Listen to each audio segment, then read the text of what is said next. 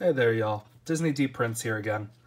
Just a last little bit about these Ready2Robot figures that I've gotten is that their little pods that they come in have this additional feature that's on the back of their instructions.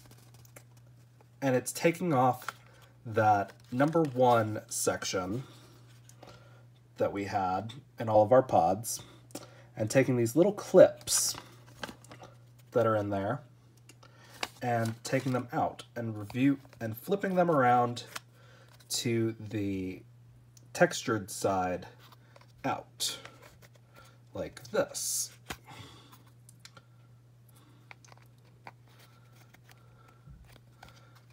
And you do it sort of on, every other side, alternating like that.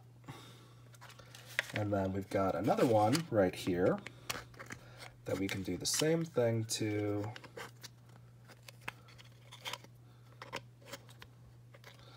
And what you do is you take those and you slide them together like that. And then the more that we do of these, again, just that quick, simple motion.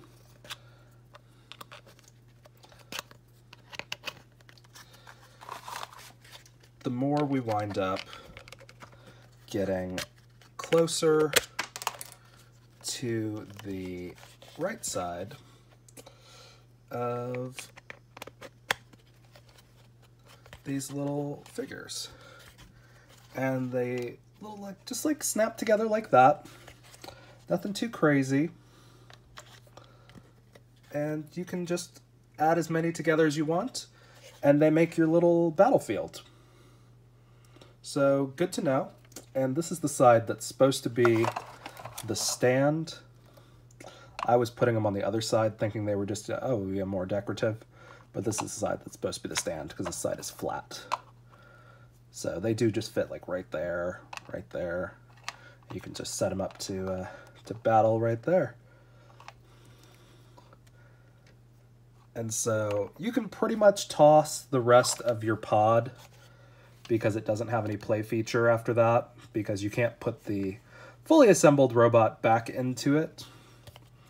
But these are pretty cool, and they are kind of a neat way to include the packaging, at least part of it, in the playing with the toy. So